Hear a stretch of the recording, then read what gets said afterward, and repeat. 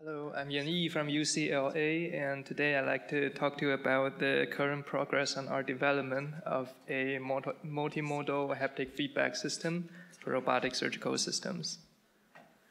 I have no conflict of interest to disclose. So first, I'll talk a little bit about what is haptic feedback in general, and then I'll talk about the infrastructure of our cassette haptic feedback system, and then share with you the results of our validation trials and the challenges and future directions. So what's haptic feedback? It's generally understood as the sensation of touch. There are two types of haptic feedback. One is tactile feedback involving sensors in our epidermis, which helps us sense fine sensations like vibrations, touch, texture, whereas kinesthetic feedback involves sensors in our muscle tendons, which help us gauge grosser sensations such as weight estimation, resistance, and proprioception. So currently on the Da Vinci surgical systems, there's near zero haptic feedback. For robotic surgery beginners, it's akin to operating with numb fingers. This can lead to slower, less accurate movements, excessive grip force, higher likelihood of tissue damage, suture breakage, and inaccurate tissue characterization. So at our own lab, we developed a force feedback system. The project started out as a military-funded project where we were trying to come up with a device that would help patients who has amputations get force signals from the bottom of their prosthesis to their thighs to help improve their gait.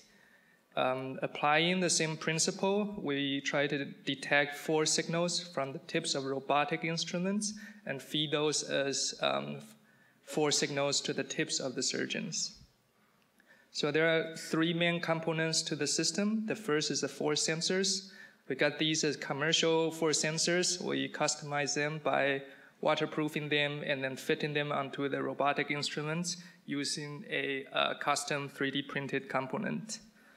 Subsequently, the signals were transmitted through cables to a small microcontroller and then through Wi-Fi to a separate laptop. And then on the laptop, we're able to monitor and process the signal in a real-time fashion. These four signals were then fed to the last part of the system, which is the actuators.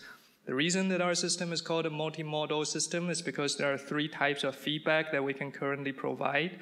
The first is a tactile feedback composing of little matrix or single balloons at the tips of the surgeon's fingertip. The second is a kinesthetic feedback, which is a pneumatic tubing, which is placed in between the finger pieces on the surgeon's console, simulating the resistance felt between the jaws of the robotic instrument. And the third is a vibration motor, which gives a binary feedback, for example, as a warning signal when the force detected exceeds certain preset threshold values. It's kind of hard to imagine without actually seeing the video. So here's a video demo of what the system looks like. We manually trimmed and waterproofed the TechScan FlexiForce piezoresistive sensors before mounting them on the robotic end effectors with the help of a 3D printed mounting plate. The small footprint and rough surface of the sensors allow the robotic grasper to perform tasks such as pack transfers without hindering its original function.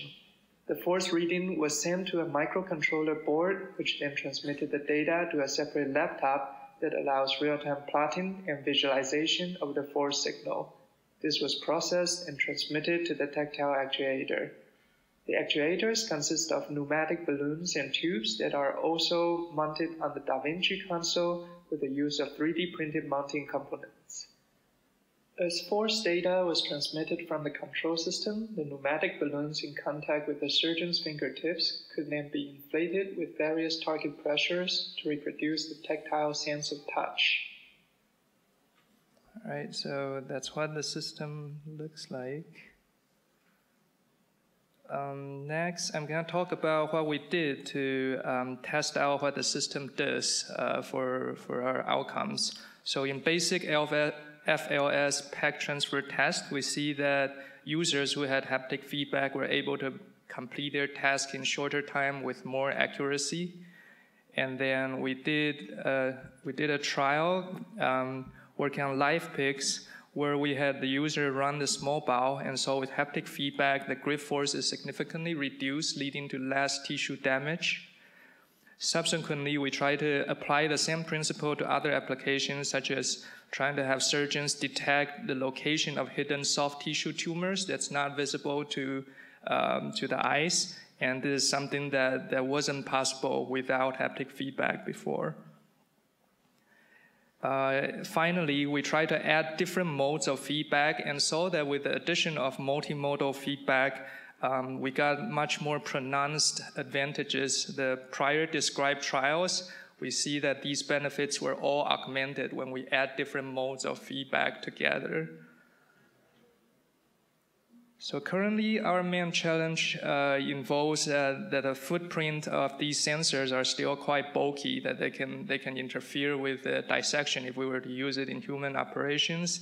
And also the location of these sensors, they differ based on the application. So we have to figure out the most versatile and parsimonious placement for the future. Future directions. So two main points that we found out during our development. One is that haptic feedback does matter. Some people say that for experienced robotic surgeons, they're able to compensate with visual signals alone, but there are certain things such as tissue characterization and the learning curve for the beginners. Those things both improve with the addition of haptic feedback. The second thing is that for surgeons nowadays, with the new technologies coming out, we're usually delegated to the role of consumers, where we kind of use whatever industry provides us with. But with our experiment, we saw that it's possible to come up with add-on components so that we get involved as designers instead of consumers alone, and we can come up with things that we think would help with our surgery. Thank you. Are there any questions?